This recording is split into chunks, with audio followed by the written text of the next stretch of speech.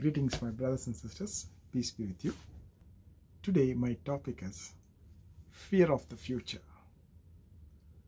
We know how, when we think about our future, our children's future, we all become anxious. But the devil's weapon is creating fear. So fear is the devil's weapon to destroy you. And fear and anxiety are not of the children of light, but fear and anxiety are the weapons, the means which the devil uses to harm our human souls. Today we'll see how we see from scriptures. We see the word "do not be afraid" by our Creator God, who tells His creatures what may come 365 times. Do not be afraid of whatever it is, but always give thanks, and in prayers and in humility seek the will of our Creator God. Yes, my brothers and sisters, we being human, we always get worried about our children, what they would be when we are gone, and what kind of sicknesses we have to go through, what kind of challenges in the society we have to go through. But everything would go away when we trust in God. But the devil tries to dilute our faith by bringing this fear and anxiety. And that is the time we need to step up, rise. Even if you have been anxious, if you have been fearful, we need to get up from that fall. Go back to our rooms, on our knees, contemplate on the word of God, where He has said, "Do not be afraid, I am with you. I know the plans for you." So when He has given that hope, why don't we claim that? When we claim that, the devil has to flee. The weapons of the devil, the fear and the anxiety, will be destroyed. Today, let's see from scriptures how we can do that. Now in Isaiah chapter 43 verse 1, "Do not fear, for I have redeemed you. I have called you by name, and you are mine." My brothers and sisters, what else do we need? When God has called you by a name. So He has called me Agnel, you don't have to be afraid of anything. When I look into these words, then I just once again claim this word of God to give me that strength to go through the suffering, to go through that condition what I am in. But when He says, "You are mine," so He knows. What if I have something, the best of everything, and then He says, "That's the end of it, today you have to come. My breath is gone and I'm gone." But when we take that privilege of going through that suffering, waiting in patience, the holy will of God to happen, always surrendering your free will to Him, then I am strengthened to face the challenges and continue what I do according to His holy will. Let's go to another verse in the Old Testament, Deuteronomy chapter 31 verse 8. And this is one of the strongest scriptures. You can just count on it, keep it in your mind, memorize that, keep it with you, and that can give you the strength and courage. It says, "He will never leave you or forsake you." My brothers and sisters, this is the words of our Creator God. Deuteronomy chapter 31 verse 8. "I will never leave you or forsake you." In whatever condition, because our ultimate in our physical life is the breath of life, is our passing away. When He says, "I am with you till the end of time," nor forsake you even after that. So we can boldly face the ultimate challenge, which is death, even if we have to suffer those 3 days. But we will definitely, God says, He is with us right from the time. He is with us during that suffering, during that 3 days as well. Let us look at the first letter of John, chapter 4, verse 18. Perfect love casts away all fear. So the love of God is perfect. And when we claim that, when we meditate that, when we contemplate that, then we would become fearless. My brothers and sisters, the ultimate challenge is to overcome fear. Fear of death, fear of future, fear of anything. You should be prepared. We should be prepared to face death, the ultimate challenge, at any moment of our lives. I was just going through yesterday in the social media platform. This happened in the state of Kerala in India. We had a very good saint by name of Saint Alfonso, one of the few Indian saints. In that parish, one of the priests who was celebrating the Holy Kurbana, the Holy Mass, the Siro Malankara rites, facing the cross of Jesus, he just dies during the Mass. What a glorious death for him. I'm sure he would have been praying to the Lord to take him as he carries out his work, being his hand and feet in conducting that Kurbana. My brothers and sisters, God is glorified in whatever we do, in whatever we say, think, and act. Now in Romans chapter 8 verse 28, and in all things God works for us for good, according to His will. So when you look at this priest who passes away during the celebration of the Holy Kurbana, so God knows this verse from Romans chapter 8 verse 28 is very apt. It says, and in all things God works for us for our good, according to His will. Now let's look at Psalm chapter 18 verse 2. The Lord is my rock, my fortress and my deliverer. I'm sure this priest who passed away, he would have contemplated this word from Psalm chapter 18 verse 2 many a times. The Lord is my rock. When I am at the rock, I don't have to worry about anything. I'm clinging to the rock. So no storm can wipe me away from there or sweep me away from that rock.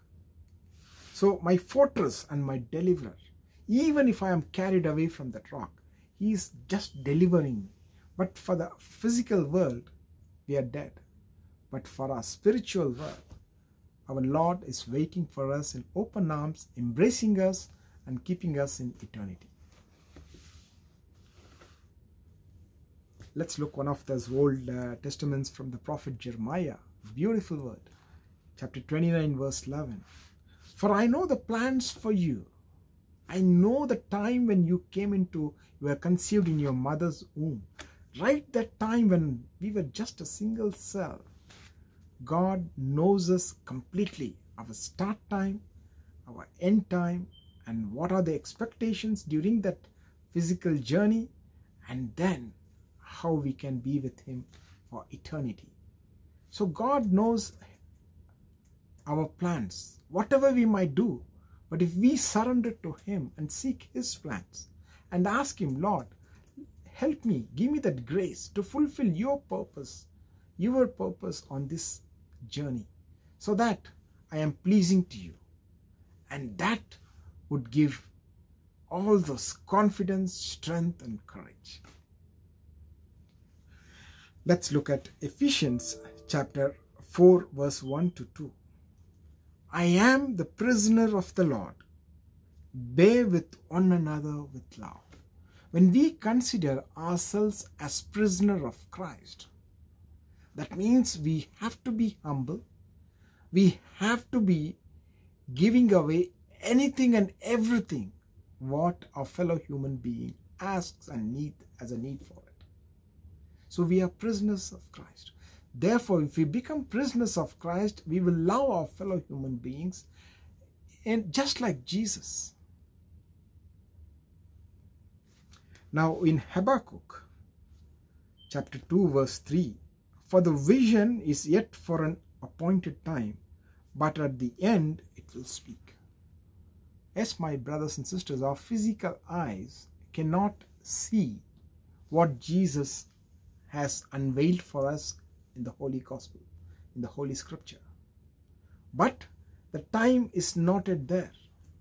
But I can tell you, when we go and attend the Holy Eucharistic celebration, there are people within our church community who can see the angels ascending and descending, serving our Lord, our Creator God.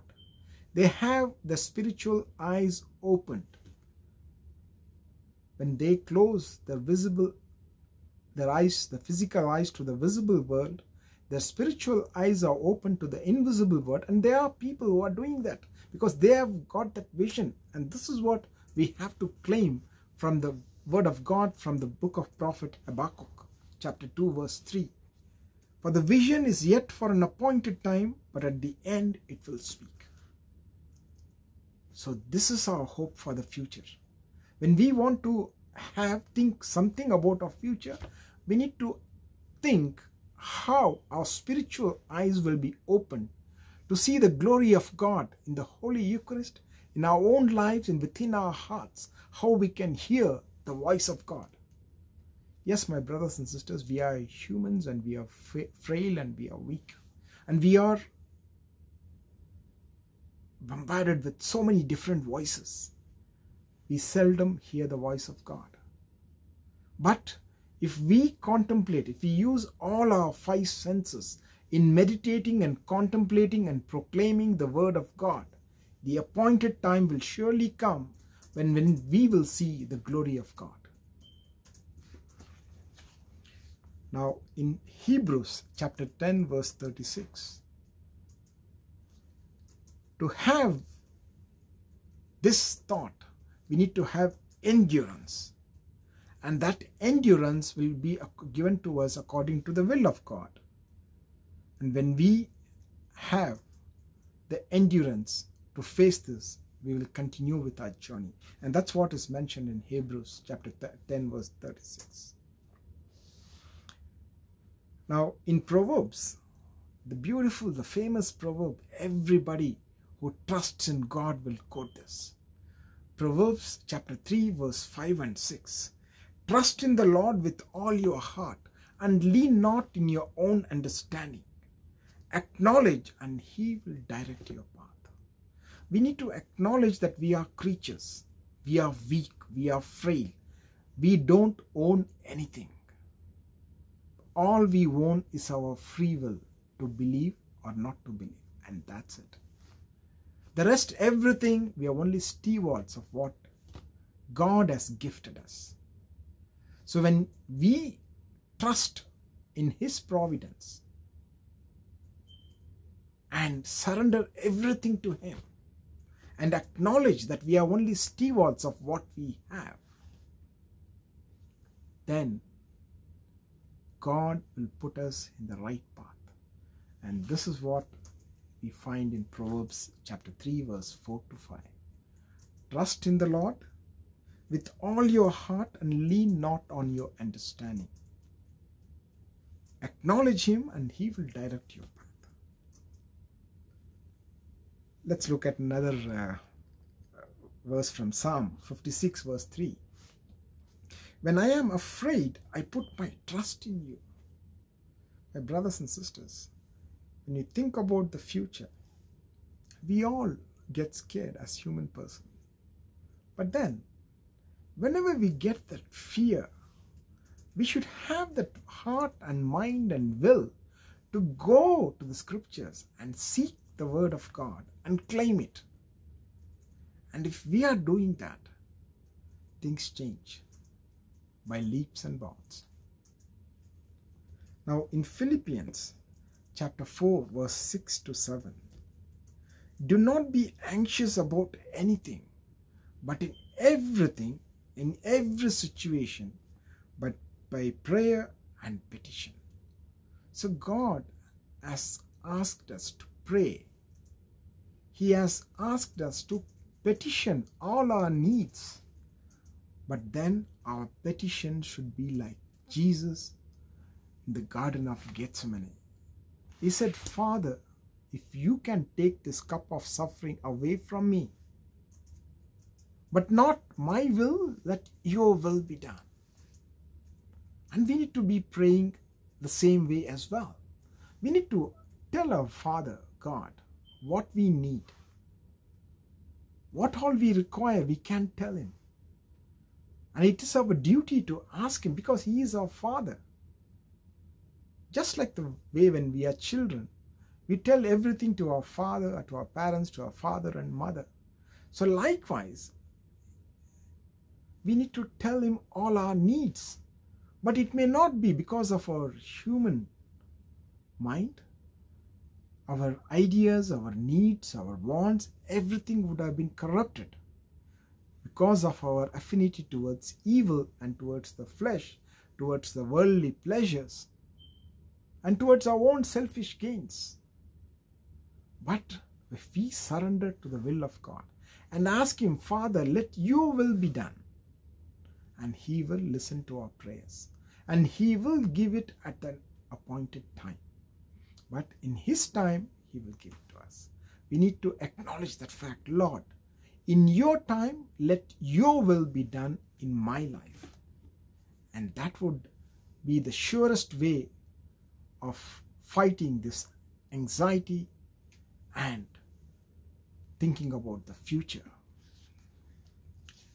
Now, in John chapter 14 verse 27, do not be upset about anything, but remember my peace.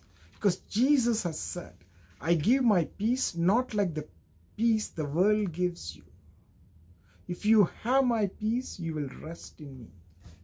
So we need to claim on that, to rest in Him in whatever situations we are in whatever time we are in. Whether we are at office, we are at home, we are sleeping, or we are anywhere in the earth. We have to understand that God's presence is omnipotent. He is present everywhere. He is present in every creation of His. But the only love He's given is for the human person who is made in His own image and likeness. My brothers and sisters, with this verse, we will rest on Him, in His peace.